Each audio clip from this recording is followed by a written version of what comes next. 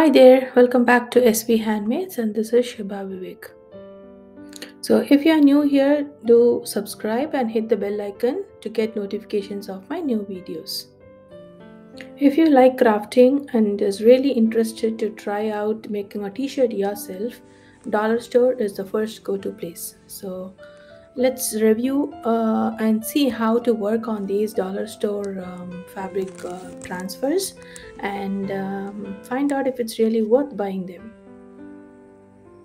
So these iron-on transfers have all the instructions at the back, um, but the only thing which I find here is they have only smaller sizes. So for an adult t-shirt, this would be really small. So, but for a first try to see if it really works, this is a good option. So I just got this one, which is But First Coffee. So this transfer has a plastic clear sheet on the top, and backside is the actual vinyl that's going to stick on your t-shirt. And they also come along with a parchment sheet. So if it doesn't have one, then you have to use a parchment paper from your home. So this one has a parchment paper. So before you iron them, you have to place the parchment paper on top of your transfer and then iron on top of it. And I got this t-shirt also from the dollar store, so it's good enough for our practice and trials. So make sure there are no creases or any lint or anything. Make sure the fabric is nice and smooth. Warm it up nicely. So when your fabric is warm enough, it is easier for the transfer to stick properly and well. So make sure the fabric is nice and warm, and then you start with your transfer.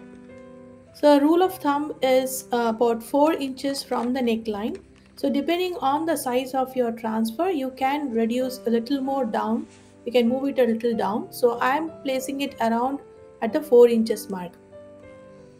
So since this is a very small, you cannot move it too much below the neckline. So I left about 4 inches, and then using your iron, give firm pressure and don't move your iron like you're ironing, just you have to press and lift up. And since this is a dollar store transfer, it might not be of a very good quality, so you have to make trial and errors. You have to just see how it works. So don't heat the iron up too much. So as you can see already, the plastic is trying to warp. A good quality vinyl, if you use heat transfer vinyl, it will never warp like this. You can see the plastic trying to lose shape even before the transfer is adhering to the t-shirt. So since this was my first try with the dollar store transfer, so I think the heat from my iron is a little too much for it. So you will get to know this only by trying it out.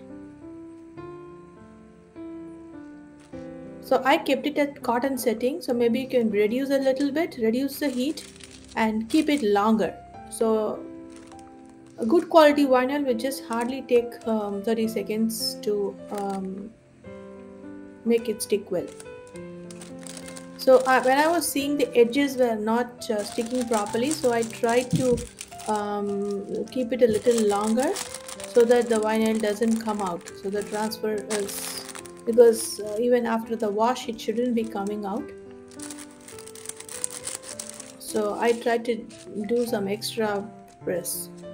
And this one, they have recommended to remove the plastic carrier sheet only after it is completely cool. So there are different kind of transfers. Some may be a cold peel, some have to be removed when they are warm. But here the instruction says to peel it only after it's completely cool.